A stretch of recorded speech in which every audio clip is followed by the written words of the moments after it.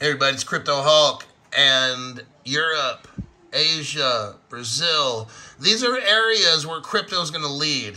Now, I've been showing you some stuff, but this is something new right here. Say goodbye to European Union passport stamps. New digital system is going to launch in November. That's probably a couple months away.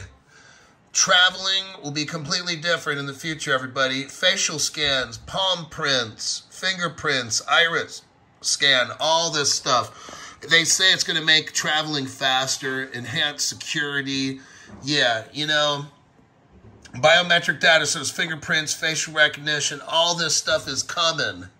My name's Crypto Hulk, live stream, 6:30 a.m. Pacific time.